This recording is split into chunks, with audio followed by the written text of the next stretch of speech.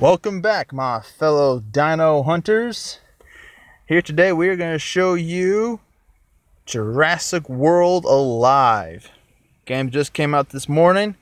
A lot of fun. Very similar to Pokemon Go, but it's got just enough stuff to make it stand out. Start with, here's the map. You can actually see Pokemon. What the Pokemon you can see is within your immediate scan range. Here you can see dinosaurs. Let's see, how far is that one away? Right there at the top of the screen. Very small, trying to tap them.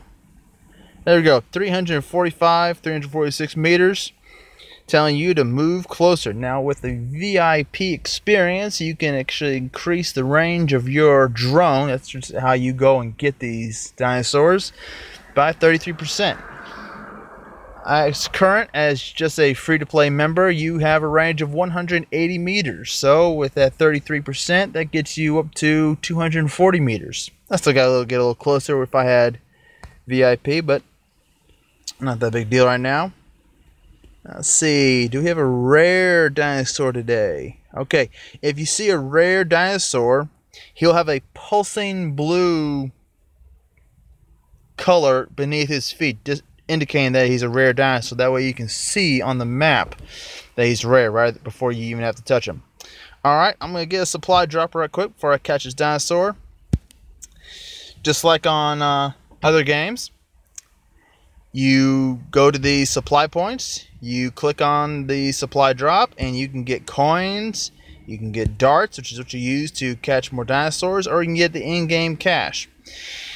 Unlike other games, you can actually reduce the time on here by watching a little advertising video. So you can basically farm a supply drop for a little while if you so choose. I'm not going to do that right now. Let's catch a dinosaur. Alright, I'm going to hit launch. It's right next to me.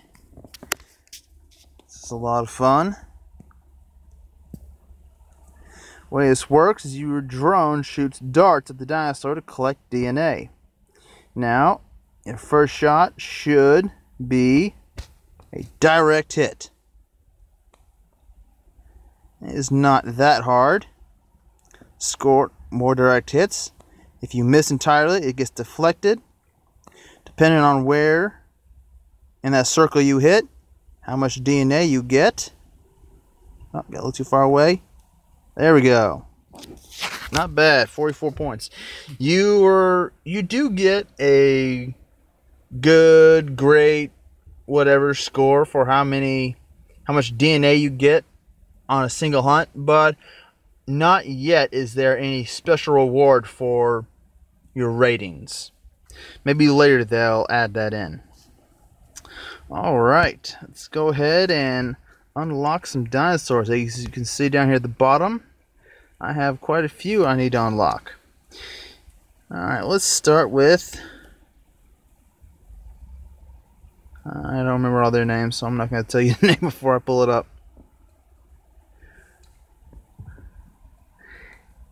Enosaurus.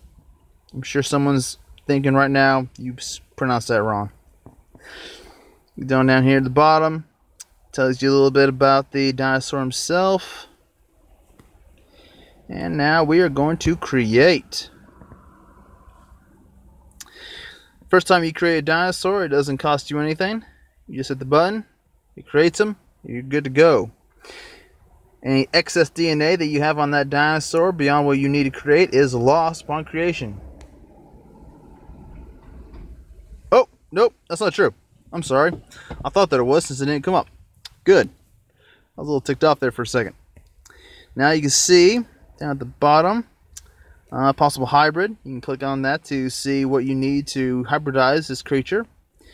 You see your health, stats, etc. The potential damage this beast can do in battle. More on that later. I'm going to go ahead and get a couple more. Yes, I got me a Suchomimus. Yes, I remember what this one was called.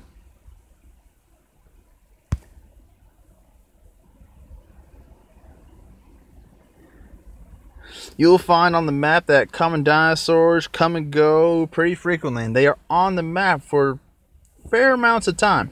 A rare dinosaur, if you see one, I hope for your sake you jump on him quick, because he will disappear just as quickly as he appears. I actually saw a Spinosaurus, which was featured on